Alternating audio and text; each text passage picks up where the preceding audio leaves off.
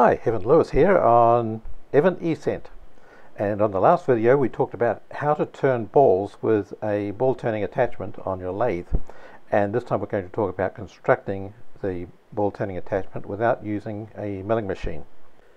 Conventional ball turners have a miniature compound slide mounted on the top of them. That is, they require a dovetail slot and a fitting part that fits into the dovetail, as well as gib plates, adjusting screws, lead screw and handle, and all of that is quite complex and a lot of machining to make it, and generally requires a milling machine. And to avoid all that, I came up with this alternative design where the top plate is mounted off center, so that when you rotate it, it moves further away from the center point of the rotation. And that way you can adjust the radius of turning. Sure, it's not as convenient or as easy to use as a proper slider, but it's a heck of a lot easier to make and can be made on a lathe. So you could see in that image the pivot off to one side, and the top plate moved a little bit to one side. The design consists of 3 discs. These are 80 millimeters round and made from a piece of stainless steel. I happen to have a solid 80 millimeter bar of stainless, so it looks nice. And in this photograph in the bottom left hand corner is the bottom plate, and it's just threaded in the center for mounting the spigot, which we'll look at in a minute, and that allows you to mount it in place of the compound slide. You remove the compound slide and mount this in its place, and it is held on with this bolt through the center. Now the second disc is on the bottom right, and it has a bronze bush in the center of it, which does not allow the disc to be clamped tightly when the bolt is screwed up tight. Just enough clearance there to allow it to rotate freely, and it has a handle attached to it, so that's your main rotating pivot for doing the curve. Mounted on top of that is the third disc, which we see at the top, and it has a similar mounting with a bronze bush in the center, although it doesn't really have to be that fancy. And this allows the top disc to be mounted off center. You can see the hole in the middle disc where it screws on, and so that's for adjusting the radius. Looking at the unit from the underside, we see the spigot. This is an exact copy of the spigot that you find on the underside of the compound slide. So we remove the 2 grub screws that normally are used for adjusting the position of the compound slide. If you unscrew those at least 3 or 4 turns, you don't actually have to take them right out. You can lift the compound slide out and drop this in its place, do up the grub screws, and away you go. So this clamps very tightly. And in the next image we see the bolt that goes through the center and screws into the spigot, and also screws into the bottom plate. So it screws into the bottom plate tightly, and then the spigot is tightened from the bottom. Any 10 millimeter bolt could be used, but I happen to have this bolt that was designed for going into T-slots on the drill stand, and has a fairly wide head, so I used that to give broad support over the bronze bush. And to prevent it from sticking up too high in the center of the disc, I put it in the lathe and turned the top right off it, so it's only about 2 or 3 millimeters thick. There's a hole drilled in the center, and the idea of that was that I could put a pillar or brass bar in there, and it would show us where the center point was for turning, but it turns out because of the method that's used, we don't really actually need that. Here are the 3 plates ready for assembly. Actually, they've obviously been used because we have 3 balls that have been made with the device, and you can see here the recesses that these bronze bushes go into. There is a difference between these 2 bushes. The one on the top allows the top disc to be clamped down, and the one on the bottom disc does not. It allows the center disc to rotate. Here I'm turning the spigot with this angle of 30 degrees, but prior to turning you can see where I've marked out the reference points. So the flat area on the right hand end of the cone is 2.5 millimeters wide, and I've got a little line on each side of that, and I need to extend the taper until it reaches that line. On the left hand side of the cone there's another line, which is the other margin, and it also has about a 2.5 millimeter flat area with the taper in between the 2 flats. The overall height of this thing is only 14 millimeters. Before parting off, a hole is drilled through the center of the spigot and tapped for a 10mm bolt, and then it's parted off. The 3 discs are made by cutting off slices with the electric hacksaw, a bit like chopping carrots really. So the carrot slices ended up with rather a rough surface, and they had to be faced off in the lathe, and to mount them in the chuck it was necessary to use the alternative set of jaws. And this had an added advantage because the plate could be seated against the shoulders of these jaws to keep the plate parallel to the face of the chuck. So one side could be faced and then just flipped over and face off the other side, and it was a uniform thickness right across. Again, I'm using the carbide tipped cutting tools, and they do a very nice job of turning the stainless steel. And I could use a very slow feed rate. You can see I'm using an automatic feed here, and that produces a nice finish.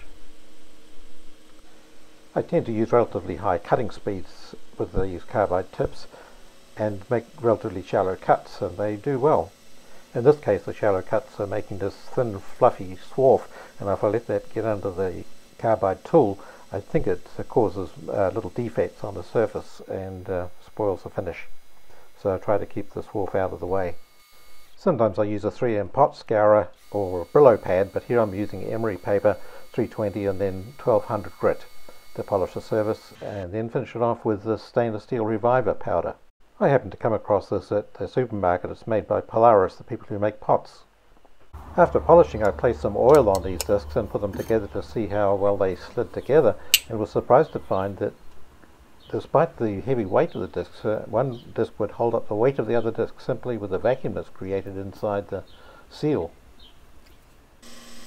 Next I placed the traditional center drill hole and then drilled a hole ready for tapping, and although I didn't show it here, the tap was placed in a chuck to get it started so that it was very straight in the hole, and then it was taken out of the lathe and further tapping was completed by hand.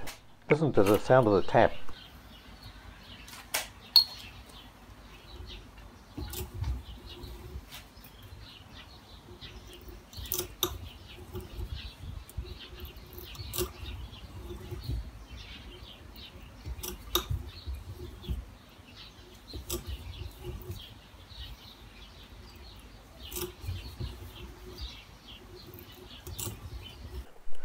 Now you will have heard some crackling noises when I turned the tap backwards, and that is chips breaking off. And if you don't turn the tap backwards like that and break the chips off, they tend to get stuck into the thread and tear chunks of the thread off and really ruin it. Although I was able to screw this bolt into the hole, it was rather tight and I wanted it to be a bit freer than that, so I decided to try to open the thread a little further. So I had a look at the end tap. Some people call this a blind tap or the number 3 tap. Now the first tap I used was a number 1 tap, or what I call a taper tap. This sometimes is a little smaller than the blind tap or number 3 tap.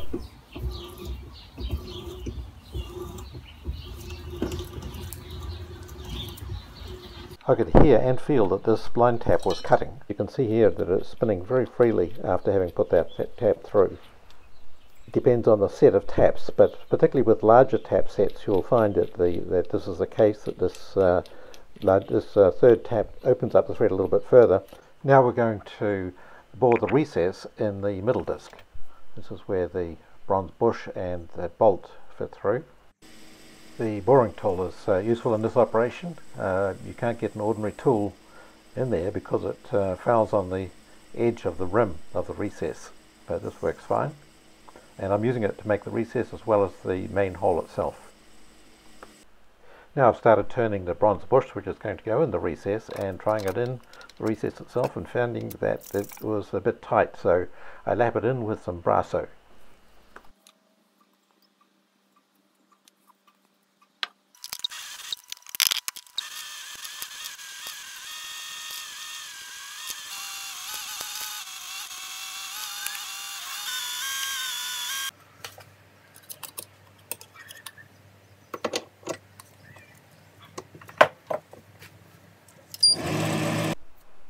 And once I'm satisfied it's running freely, I part the piece off with a parting tool. And since it's bronze, it's reasonably easy to part off.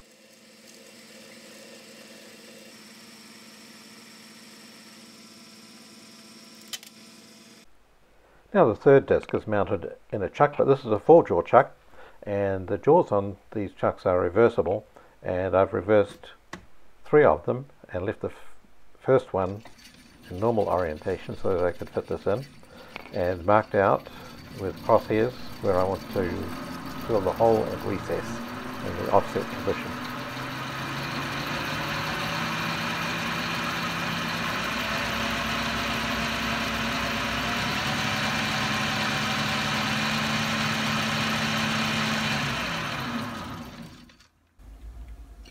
To set this up for the correct depth, I want to go in at 5mm. I adjust the compound slide to 0, and then with the big wheel here, I just slide it up till it just touches the surface. And that's then our reference point set up at 0. Lock the carriage. So that 0 point should be fixed. And the other thing I need to do is set the radius of this circular recess I'm making. So I had a crosshair lines marking the center of the circle, so I lined the tool up on that center and then used the cross slide to wind out exactly 8mm, and that gives us 8mm radius. And so then I've got that marked on the surface there, and I can just dig in from that point until I read 5mm depth here. All set to go.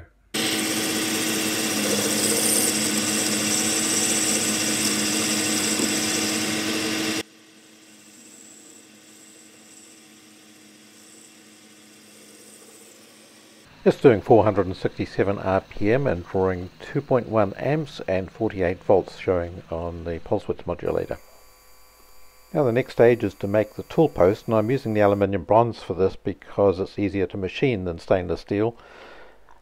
And first I actually make it into a square bar instead of round by facing off the sides in the 4-jaw chuck.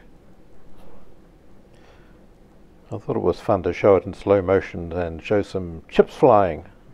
Although this is square in cross-section, I plan to make a triangular version as the second version of this tool post, so that the carbide tip can be placed directly on the top of the tool post rather than having a tool holder. Because I was using the square tool holder, I had to cut a square slot and decided to get out the milling attachment and break my rule about not using any milling equipment, but I have this very small, lightweight vertical slide that allows me to mill a slot for the conventional tool holder. As I say, if I make another one, I'll do it differently. I won't require a slot.